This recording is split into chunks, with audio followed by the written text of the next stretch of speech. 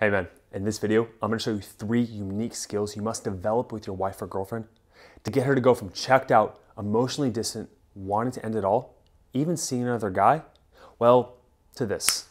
At least had sex like 3 times that night.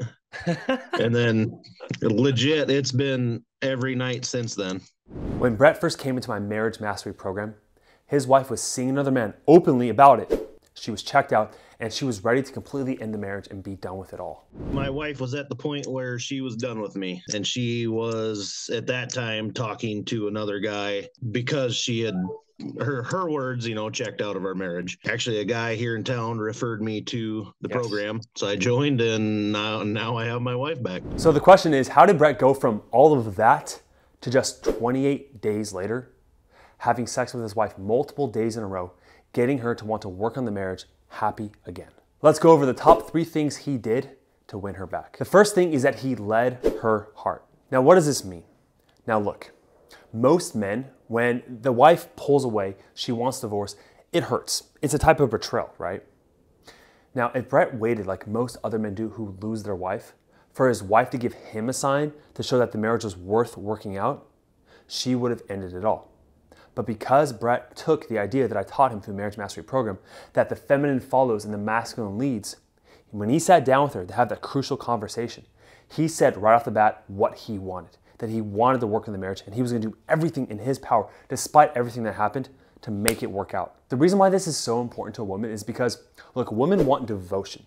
They want to know that they can make mistakes, that they can pretty much F up and still have you be there for them. That's why men are considered this rock, this shore when you're in your healthy masculine, that a woman can lean on and rely on for safety, because that is her most important emotional need she has from you.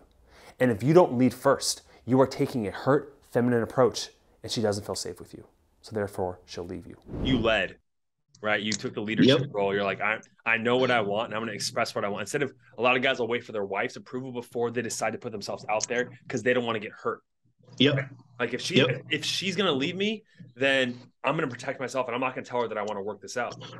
But if you let her do that, it would have been over.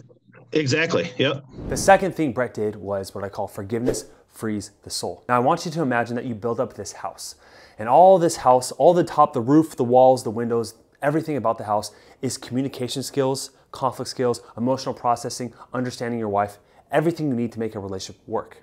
Except the foundation is how you feel toward your wife. Now the thing is if you don't forgive your wife for the things she's done, that's like this corrosive acid seeping through the foundation. And eventually, even if you say all the right words to your wife and you try to use all the right actions to make it work out, if she senses any resentment, your whole relationship will fall apart. So here's how this plays out. If you're having a conversation with your wife and you're using all the skills I teach on this channel, but deep down you say one wrong word with the wrong tone, she will latch onto that one word and the whole conversation will have a negative tone and a negative emotional investment in her subconscious brain.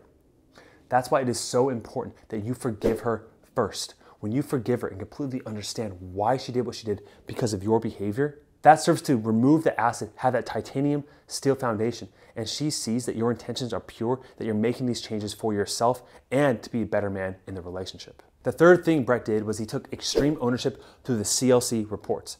Now these CLC reports are what I use in my marriage mastery program to show your wife that these changes are legitimate. See, the biggest problem when men start to make changes when their wife wants divorce or separation is she thinks you're manipulating her or that the changes won't last. However, what I found is that when you use a closed loop change report through my marriage mastery program, that conveys these changes in a way that makes her believe that they are permanent and long lasting. Therefore, she trusts you again. So the CLC reports, I think, is actually what showed her the most. I wrote down all the core issues and I made those into CLC reports and gave them to her, one a week, and showed her that, okay, this is what I'm working on, this is what I'm changing, and then made those changes, did the work. Now, if you want a chance to join our Marriage Mastery program and have us guide you through the CLC reports ourselves to set up the exact conversation you can have with your wife to convey to her that these changes are long lasting, to turn the table, to get her to want to work on the marriage or relationship again,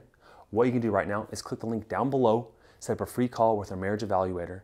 Make sure you fill out the application and you are serious because we have limited spots available each week. Check out this video right here, smash the like button, and I will see you in the next one. Cheers.